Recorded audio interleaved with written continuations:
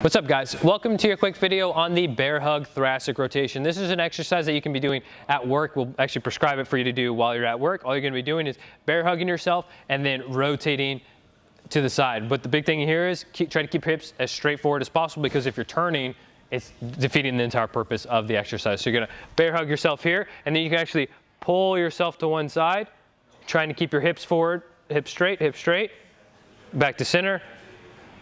Turn, turn, turn, turn, turn, and repeat as many times as needed.